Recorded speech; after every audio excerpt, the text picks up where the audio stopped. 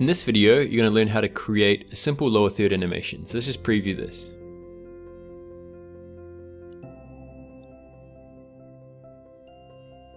Okay, cool. So this is really easy to do. What I'm going to do is just basically start from scratch and just delete all this. And I'm just going to keep my video here. I just basically dragged and dropped the video onto the canvas and I locked it so that it won't move when I'm editing. So let's just center that again and lock it in place. So to do this, it's really simple. You could go and add the shape tool, click on the shape tool here and click on the rectangle shape. And yeah, what you want to do is basically hold down shift when you scale. If you don't hold down shift, you'll scale according to the ratio, so you can't actually adjust the shape. But if you hold down shift and drag, you can see now I can basically create any shape I want. So let's just go and maybe make it about that kind of size.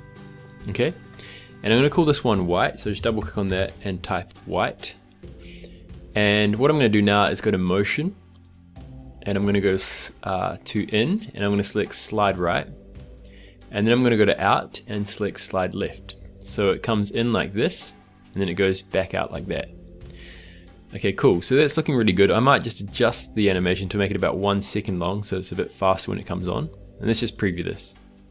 Okay, it slides in like that. That looks really good. I'm also going to just right click on these animations and disable the fade. So right click on the animation, disable fade. So that it doesn't fade and it just comes in like so as one, 100% opacity basically. And that's looking really good. So now what I'm going to do is simply just duplicate that by using Command D. I think it's Control D if you're on a Windows. And you can see I've got my top layer. I'm going to make this one green, so I'm just going to type in green. And then I'm going to go over and select with the layer selected on top, I'm going to click on the color option over here and just simply change the color. So let's make it maybe something like this, nice green color. And then the next thing I want to do is basically just zoom in a bit closer so I can see it a bit better. And all I'm going to do is just go through and offset it like so. Okay, so it's going to come in like this and then like that. I might make it a little bit less of an offset. So we've got this going like this. So let's just preview this. Cool, that's looking really good. And then what I want to do is basically add some text. So go to the text layer, click on the text layer to add your text, drag it down here, and I'm going to type in my favorite tennis player, like that. And that's looking really good, okay? So just position that like so, and I'll just drag this over so that when the thing slides in, or the shape slide in, the text will start appearing. So what I want to do now is basically adjust this. So I want to animate this. So with the text layer selected, you can go to motion and go to in, and you can either select fade or you can select slide right. I'm going to go slide right. I think it looks a bit better. And let's have a look at this. So it's coming in like so. And it looks pretty good. You could adjust the speed as well. So let's just make something like that, and I'll preview this. Cool, that's looking really good. And as you can see on the way out, we've got this going on. I just need to add the out animation for this one. So let's go to out and go slide left.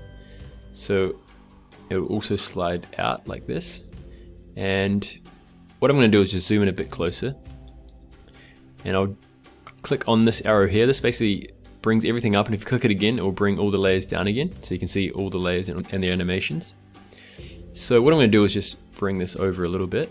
And I'm just going to grab the green layer, and maybe make it a little bit more across like this. So you can see the white coming across, and then the green, and then the text layer. So maybe I'll make the text layer a little bit further off as well, something like that. Cool, so let's just preview what we've created.